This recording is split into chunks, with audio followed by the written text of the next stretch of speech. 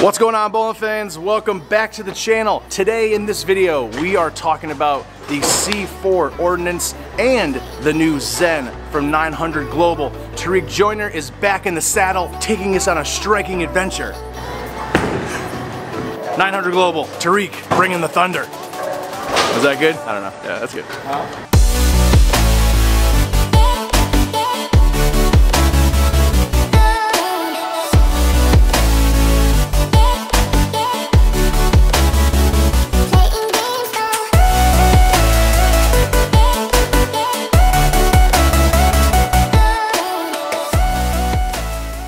Let's talk about some layouts. I'll show this right now. Maybe I'll just do a little fast forward kind of thing through it. Maybe most of you know how to get your access point, or your Pro Shop operator already has your access point on file. For those that do not know to do it, if you want to buy this here Armadillo access point finder, you can find these everywhere online. They're a little expensive for a piece of plastic, but they're definitely helpful. There is another way to actually do it if you were to just draw your entire track on your ball, turn your ball over on its side, and try to get that track horizontal, and then you would measure the distance, find the center, then you take a piece of tape, you put it on that spot you found, you throw your ball until the tape is stable in the first 15 to 20 feet of the lane, depending on the flare potential of the bowling ball, and there's your PAP, public service announcement. Pretty good, right? We've got Tarik's initial track right here. Not only is this a ball review, but it's a learning video as well. Line up the ring, you mark your spot. Here, you have PAP right, I don't know if you see that on the camera. Bing! Take a good old Pro Sec, grip center line, and then you take the average distance between your two fingers for your span, and Tarik hovers right around 2 1/16, 2 1/8. Mark your center, come over, you draw a 90 degree, back over to the X, you line up that, and then you draw your VAL, your vertical axis line. That's where your axis point lives on your bowling ball. And Tarik is a half up, 5 1/4 over. So PAP, 5 1/4 over, half up. There you go. Everyone that watched our last video talking about symmetric bowling balls and the front angles, the whole purpose behind that is, on a symmetric bowling ball, as soon as you drill the thumb hole becomes the PSA, becomes your preferred spin axis on your bowling ball. As soon as you drill into a core, that core becomes asymmetric. Regardless of the shape it started in, as soon as that thumb hole is in it, that thing is asymmetric now, and your thumb hole, being the largest mass or lack thereof mass in your ball, that makes it the preferred spin axis. All my front angle fans, the C4, the front angle is 65. The pin to PAP distance, which is the most important, or one of the most important factors for a symmetric bowling ball, should be about 5 inches, 5 inches. And then your VAL angle is 70. So overall, with a 5-inch pin and a 70-degree VAL angle, this ball should be a little bit smoother, not like tame, but it should be smoother transitioning from the wet to the dry part of the lane. And then we've got the all-new Zen here, and Tarik has already shot 300 with this thing because he's a beast. Also, this being a symmetric ball, front angle fans, FFA, FAF, not FFA, what am I talking about? So we've got a 5 1/2-inch pin from PAP, keeping the flare band tight, a 30-degree back angle, which means that this ball is gonna wanna turn off the friction harder than a longer or wider back angle. Not really longer, wider back angle. And then if anyone else wants to know, front angle is 45. The complete layout for this ball would be a 45 by 5 1/2 by 30. There you go, there's your layouts, so people kinda get an idea. Zen C4. Maybe you were watching this while he was bowling, so it doesn't get like too boring with me just yammering and talking. I don't know. What's going on, YouTube? I'm sure either you're watching me throw the Ordnance and the Zen right now, or did watch or about to watch, so wherever that lays in. A couple things. I mean, the Ordnance C4, it's a hybrid cover, which, you know, that's one of my favorites. That ball, for me, I'm able to play a little straighter with. What I like about it is that if, say, my Ordnance Solid isn't quite turn the corner, that C4 gives me a bit more pop. Now, when I make that transition and have to move in a little bit, it can wiggle a little bit going down lane, but overall, really happy with what Global came out with that one.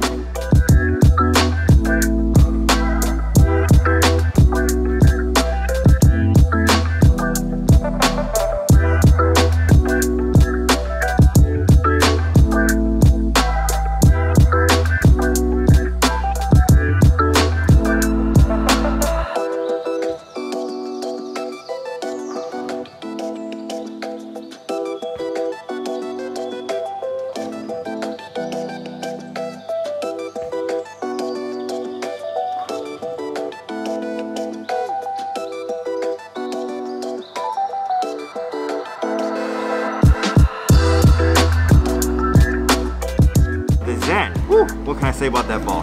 That ball is an 11 out of 10. So smooth down the lane, easy down the lane. I've bowled it in multiple house, playing either straight up or moving inside, and it has that really good mid-lane pickup, so I'm never worried about it getting to the pocket. So even if I miss right, that ball still comes back with force. If I miss in, it pushes a little bit for me and still will, you know, kick that 10 out, you know, if we miss a little left, which we all do. But overall, the products are amazing. I love them. Hopefully you guys will love them. If you haven't gone out to your pro shop yet, you know, hit up your pro shop owner, or wherever you go, let them know, hey, give me that Ordnance C4, give me that Zen, wherever it fits up in your lineup, and, you know, strike away. That's how it goes. Go global. Till next time, guys.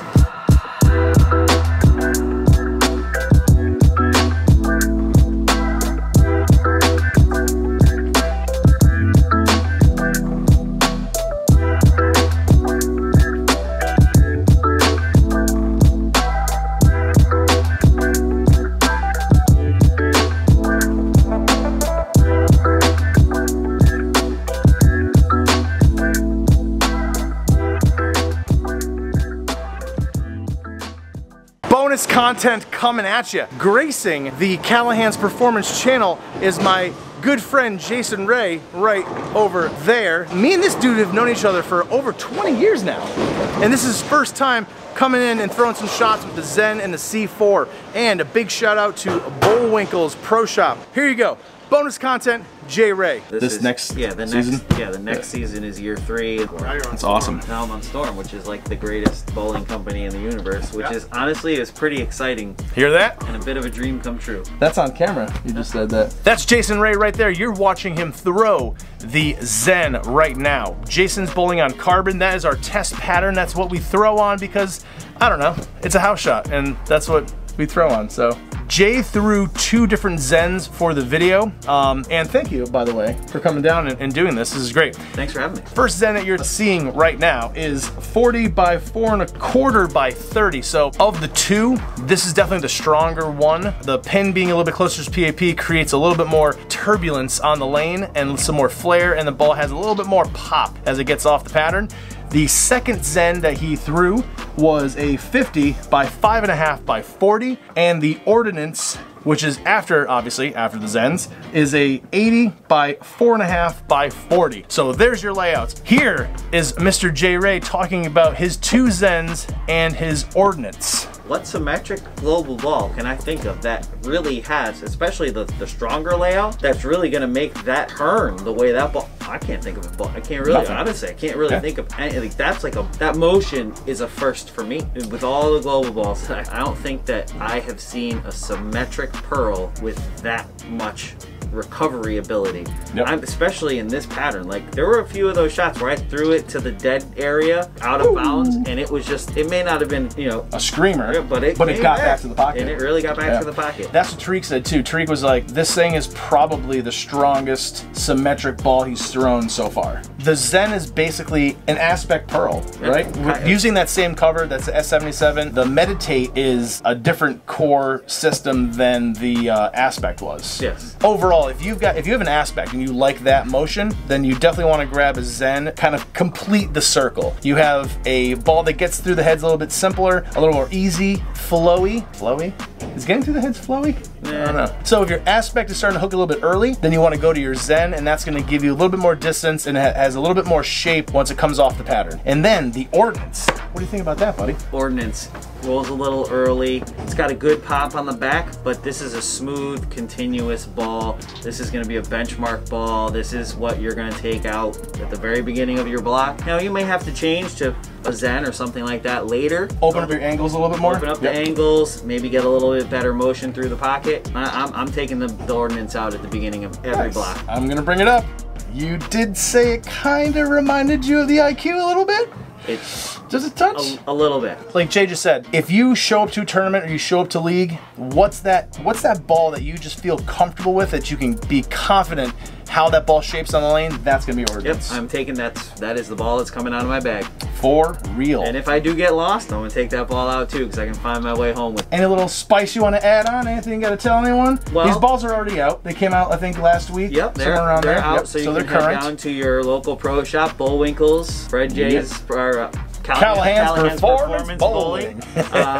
All your local pro shops have them. These are Me great and this balls. dude have mad history, man. I drilled his first ball ever. I'm talking like 2 decades ago when you first started bowling. First ball that you did drill for me, it was a Storm Blue Thunder. Oh my God, you actually remember? It was a Storm Blue Thunder. And then after that, it was a Tomahawk. So Dude, that's yes. crazy. And it was in the basement. Way back in the day. Before we had man. an upstairs pro shop. Yeah, that's wild. I want to say thank you. Awesome. Thank you for having me, and thanks for shooting me. I appreciate it. Once again, I like to say this in a lot of my videos too. Bowling's a family, no matter what. So Jay works at Bullwinkle's. Big shout out to Rich Reynolds again. I've known Rich for a long time too. Bowling is such a family and we all know each other. We've grown up with each other. And I like doing this to show people that no matter what, man, it's all about unity. It's all about growing the sport, whatever. It doesn't matter. At the end of the day, we're all together. We all love the sport. It's insane that we love the sport because it's crazy sometimes. But regardless though, support all your local pro shops no matter what happens. We're all a family of bowlers and we love it. That's all I gotta say. I think that's it. Pound it. Thanks, buddy. Thanks, buddy. Okay, roll credits, I guess. Roll Tide. Roll Tide. Big thanks to Mr. Tarik Dorner. This mask, I can't talk. Big thanks to Tarik for coming down and throwing these 2 balls for us, man. It's always a pleasure to work with this fine gentleman over there. If it's your first time here, we are so close to 3,000 subscribers. Maybe we're there right now. I don't know. Possibly. Maybe you're watching this in a year from now. We're at like 100,000 subscribers. You never know. You gotta think positive and put it out into the world to make things change. That's what we're doing here. If you don't mind, hit that subscribe button. Give us a like. That helps the YouTube algorithm get our video out in front of more curious bowling eyes. Curious bowling eyes. I'm not sure if that really sounds that great. Anyways, you get the point. Also, hit that bell notification icon so you don't miss another online ball review from us here at Callahans Performance Bowling. I'm Fred. That guy over there, well, he's not over here now. He is actually over there. That's Tarik, and we will see you next time. There he is, right there. See? You went over there? No? Okay. All right.